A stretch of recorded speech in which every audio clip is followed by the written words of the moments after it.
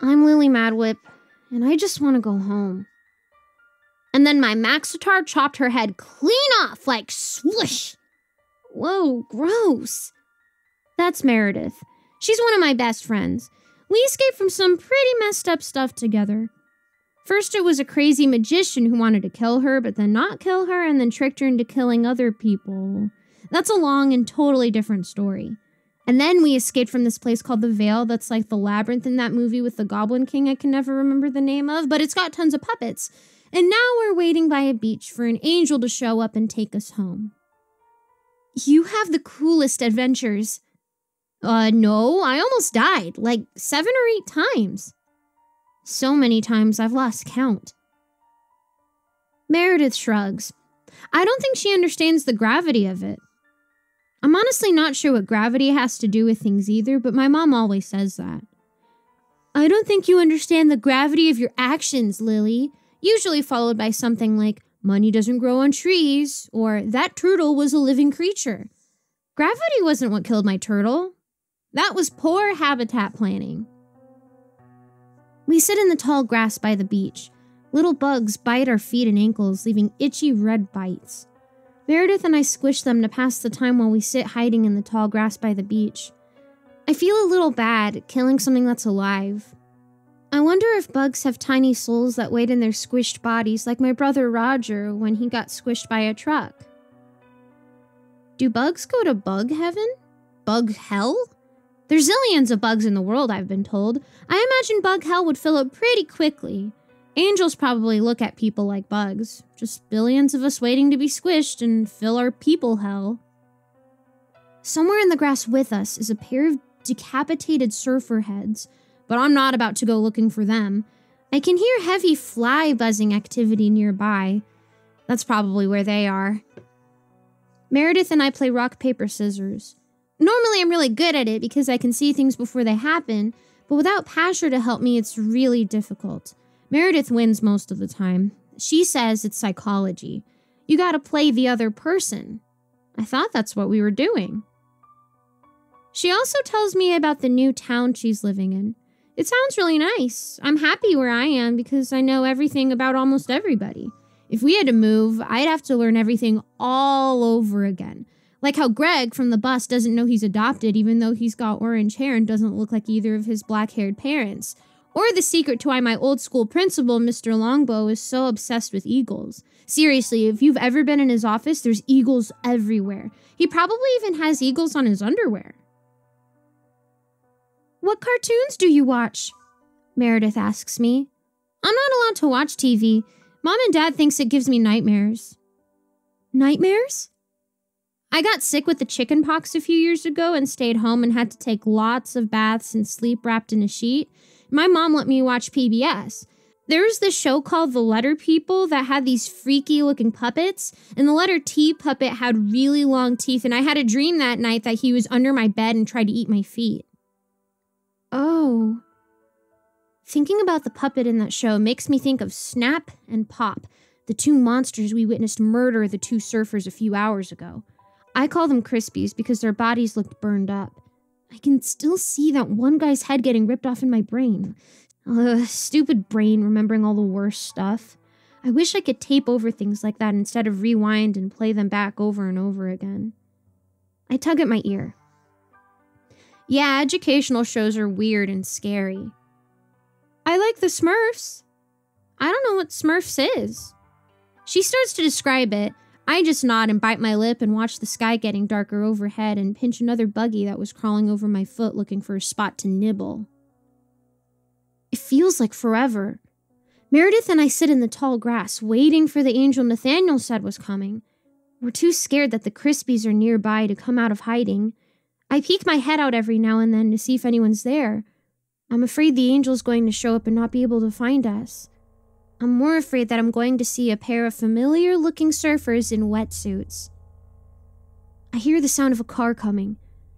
It sounds like it's not a very happy car. I peek over the top of the grass and see headlights. All I can think is that it's Felix coming for me again.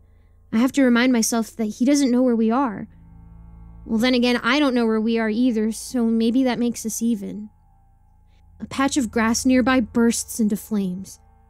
"Oh," declares Meredith. "Oh my goodness!" She tries to pat out the fire with her bare hands. "That was me. Sorry." The car screeches to a halt right in front of us.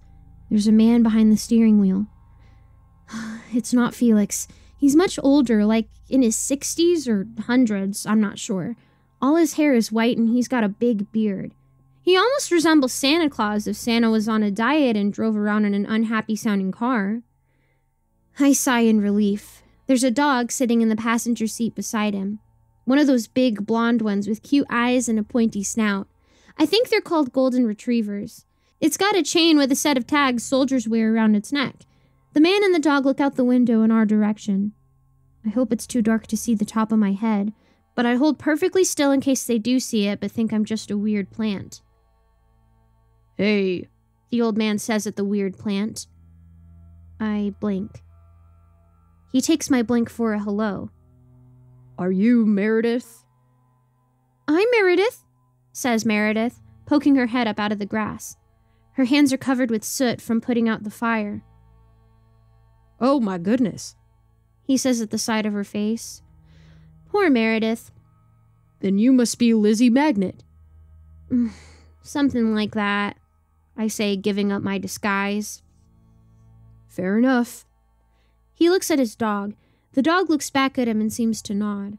The old man turns back to Meredith and me sitting in the high grass.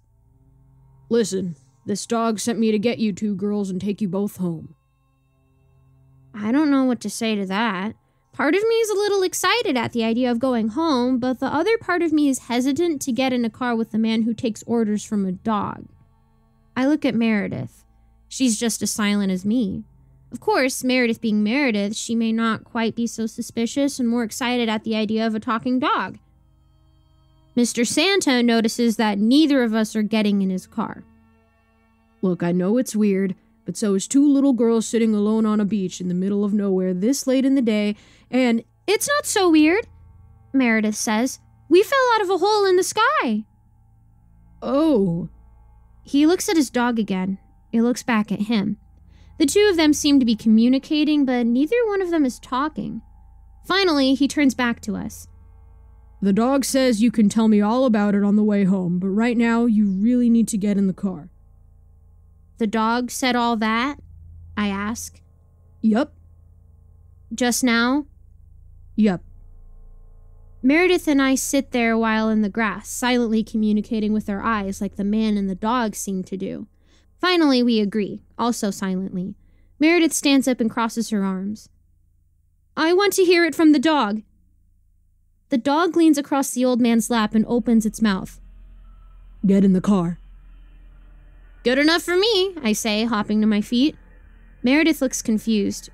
"Wait, what?" I get in the unhappy-sounding car, climbing in the back behind the dog while Meredith gets in behind Santa. My first instinct is to pet the golden retriever, but I remember you're not supposed to pet strange dogs without letting them sniff your hand first, so I hold a hand out. The old man leans around to check on us, sees me holding out my hand, and shakes it. "Name's Mortimer," he says. "I would have been here sooner, but the dog isn't the best at giving directions." The dog stares at him with its dark eyes. I half expect it to defend itself, but it just sits there like a dog normally does when it's not talking, which is normally all the time. Mortimer drives off and we leave the beach behind us. I'm excited to get home and give my parents a hug. I hope they remember me. Maybe they aren't even there anymore? What if it's like that movie Flight of the Navigator and I've come back years later and my family all moved to Florida? I don't want to live in Florida.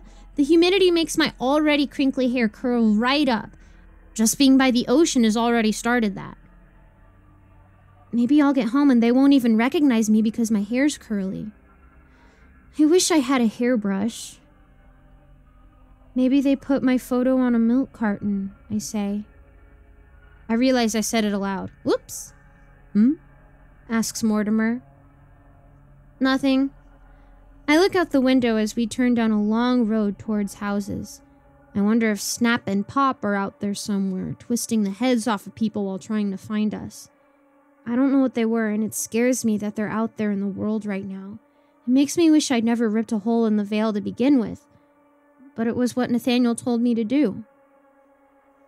The inside of the car smells like oranges and cough syrup.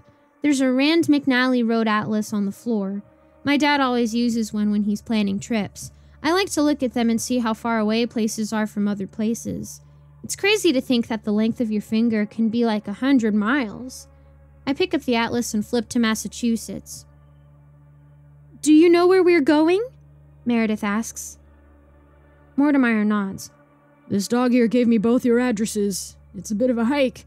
You girls sure are far from home. Does your dog have a name? I ask. I stuff the atlas in the back of the doggie's passenger seat. The dog looks out the windshield like it's monitoring the horizon or something. It's not my dog. I'm just chauffeuring the thing. Hell, this isn't even my car. He notices us looking at him funny in the rear view. Look, when a dog runs up to you and starts talking, you don't ask questions. You just do what it says. Borrowed this car from someone who will probably notice tomorrow. So let's get you home quick, okay?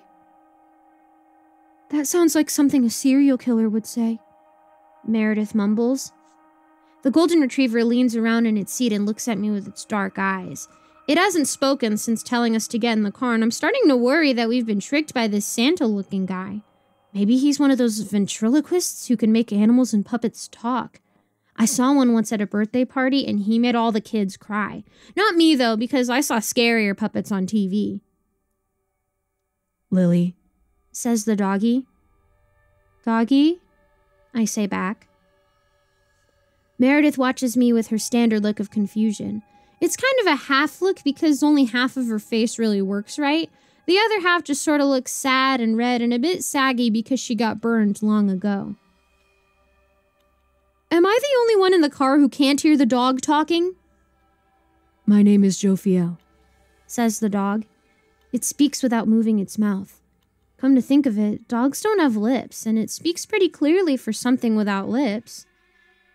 We met briefly in the Vale. This is my totem.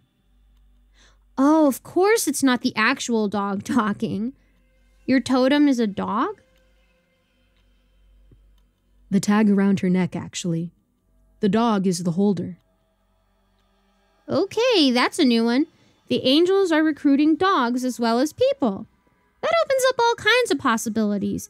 Angel totems being held by octopuses, angel totem snail shells. Nathaniel could have been given to a groundhog that sets forest fires. Raziel might be out there somewhere telling a monkey with a big red butt everyone's secrets. Actually, that would be pretty funny. Why a doggy? I ask. The dog cocks her head. Her tongue hangs out like she's a happy girl. It wasn't my choice, Jophiel says. It originally was in the possession of a young man in the army, but things went wrong. Thankfully, steps were taken to get it away from him, and it's been on this canine ever since. A lot of work went into it. It's regrettable, but eventually everything will get sorted out. It always does. Angels are so optimistic. Except Dumma. I could take you off the dog, I offer, and give you to someone worthy. No, don't touch it. Thank you, though. Nathaniel is right there with Meredith. You wouldn't be able to control it. Believe me, the dog is the best place for it right now. Well, now I'm curious. What does your totem do? I glance at Mortimer. He seems to be listening intently, too. Every now and then he strokes his Santa beard and side-eyes the dog. That's when you look like you're looking forward, but turn just your eyes to look sharp to the side. People usually do it when they don't want someone else knowing that they're actually looking at them. I hope he watches where he's driving. It's getting dark out and cars and me have a bad history. I can't say, Jophiel says. You're not the only one who can hear me. Mortimer snorts and looks forward again. Let's just say that in the wrong hands, it would be bad. Incredibly bad. I had to be very careful to get this right. Mr. Leach here is slightly unstable. Which is why he can hear us, but he's harmless. Trust me, Raziel vetted him carefully. Mortimer frowns. He fiddles with the knobs on the dashboard a bit. Maybe he doesn't know where the button for the headlights are because we're driving dark. Are we safe? I ask. Jophiel is silent. The dog flops its tongue around and pants a bit. I can appreciate how it must feel. The car is getting hot. I wonder if it can hear Jophiel too. Mortimer obviously can. Now I wonder if other unstable people can hear the angels like I can. And animals.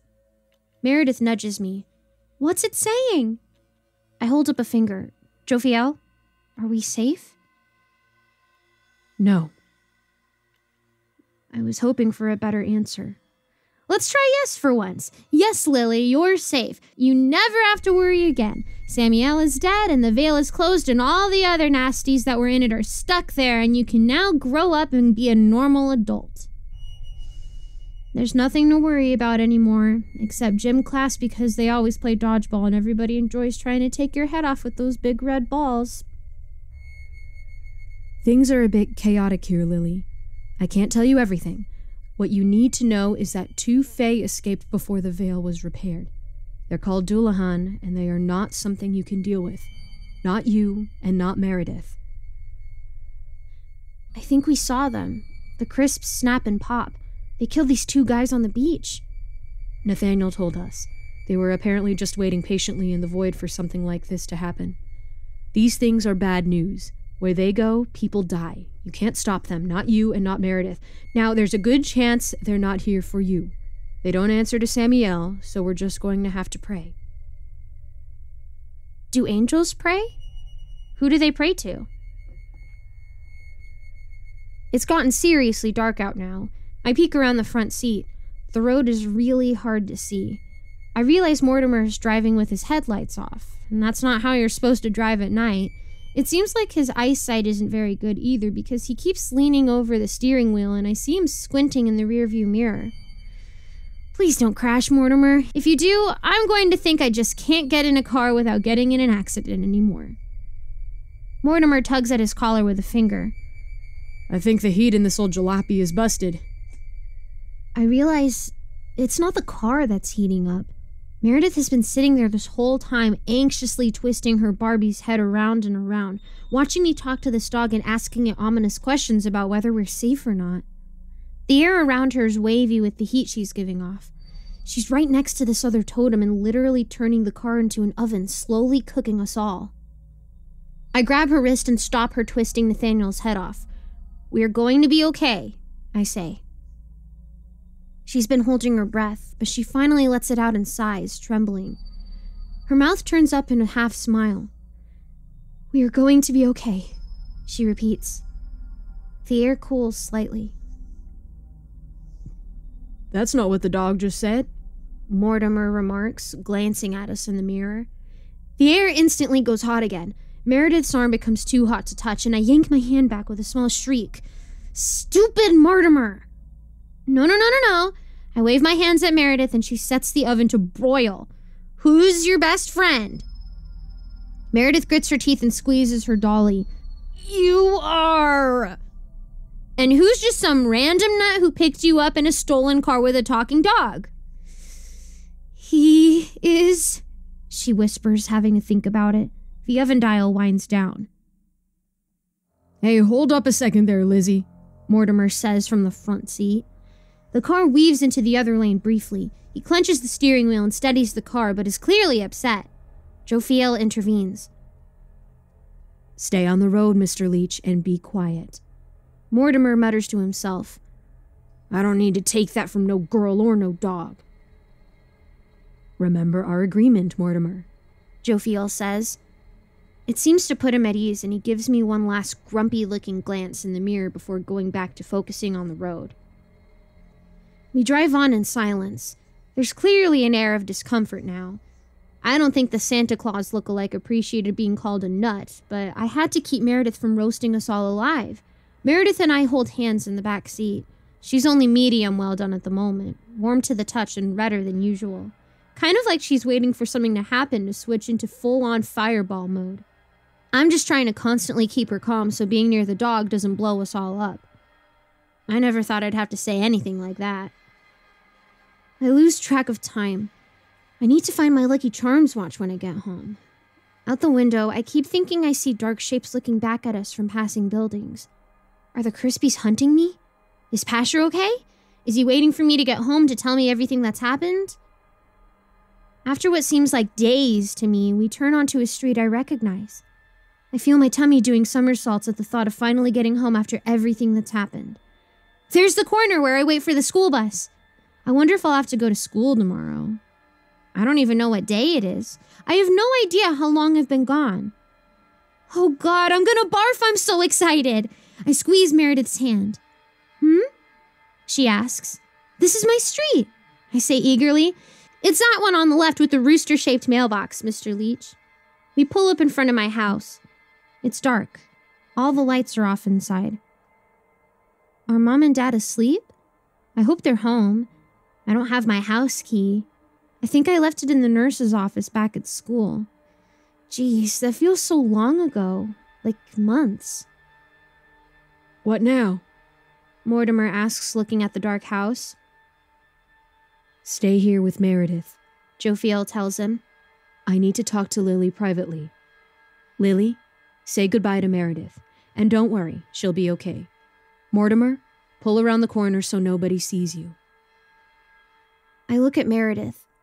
It's been so long since I've seen her. She and I went through so much together over a year ago, and she's been gone ever since. Hey, I'm happy I got to see you again, I tell her. But next time, let's get together and play on Earth. Meredith giggles. Is there going to be a next time? We both stop smiling. There probably isn't going to be a next time. It isn't safe for us to be together. At least, not with our totems. Together, we burn down houses, set jerk girls' backpacks on fire, kill police officers, almost cook each other in cars. We don't have the best record when it comes to hanging out.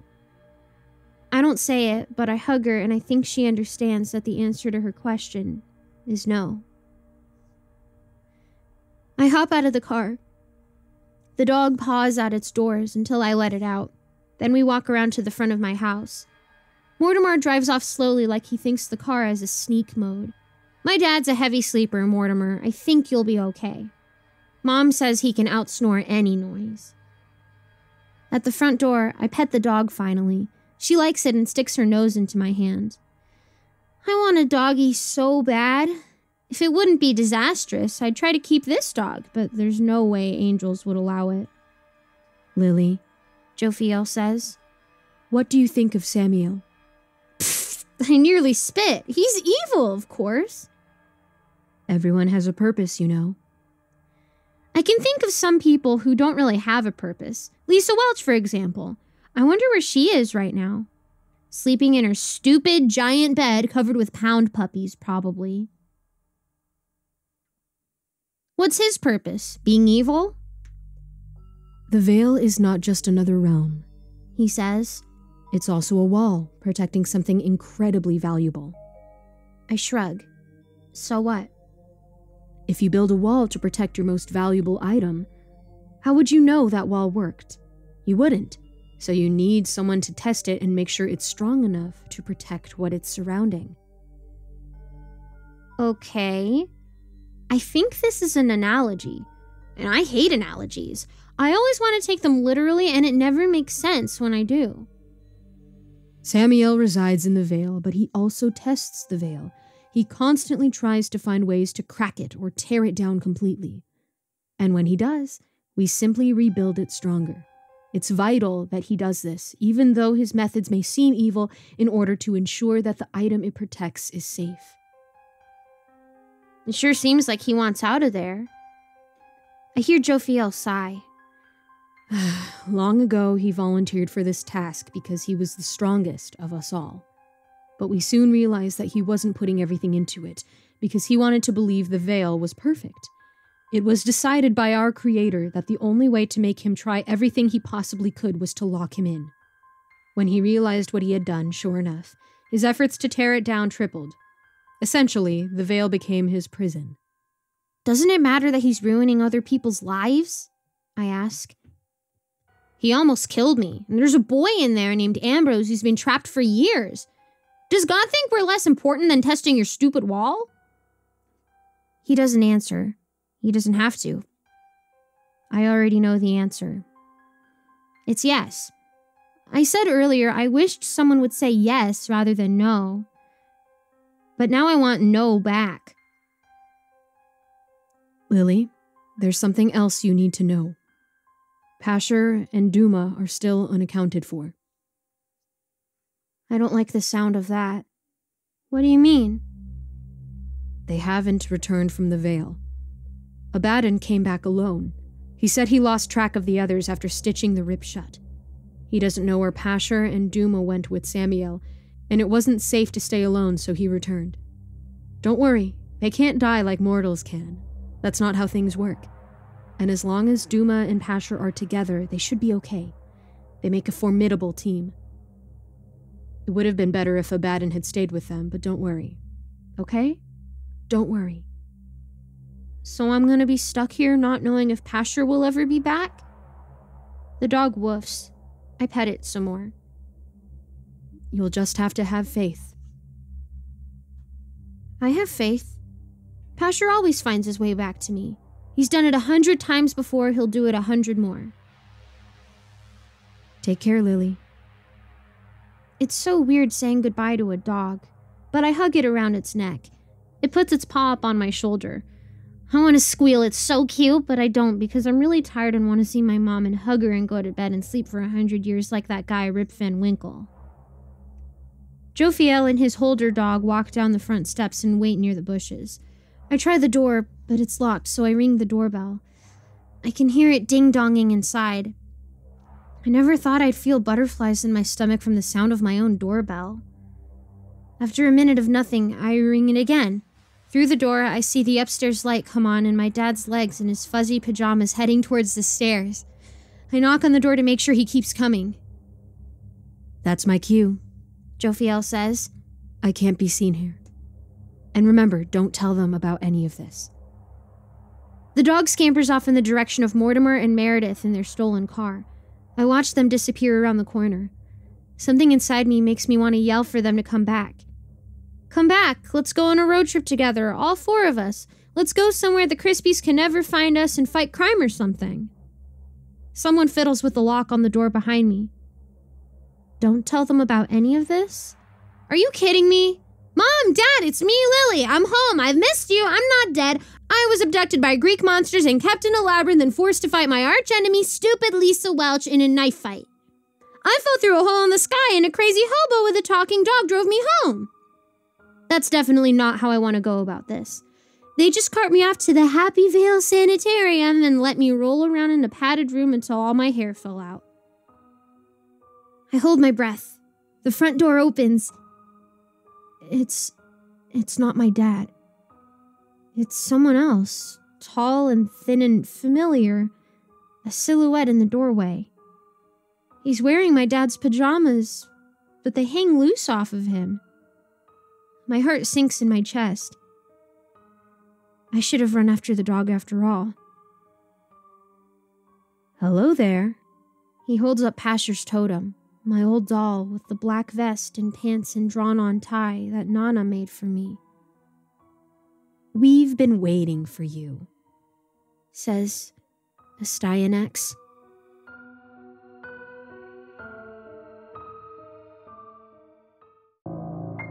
Hey there kids, it's me, MrCreepyPasta, and I just wanted to tell you thank you so much for watching tonight's video. Or listening to tonight's podcast on the podcast, if you're listening to that there at Spotify or Apple Podcasts or Google Podcasts or wherever you can happen to listen to podcasts. I wanted to remind you guys also that my wife sells loose leaf tea at etsy.com/shop/ivorymonocle-tea. She has different teas, including Creepypasta teas, and you can get a MrCreepyPasta tea. If you ask for a dabbing sticker, she also has those. And of course, I wanted to give a big thank you to everyone who checks out patreon.com/MrCreepyPasta and supports the show, keeps the light on, gives me treats for my now 2 cats, both Hylas and Hercules. Both of them are a handful.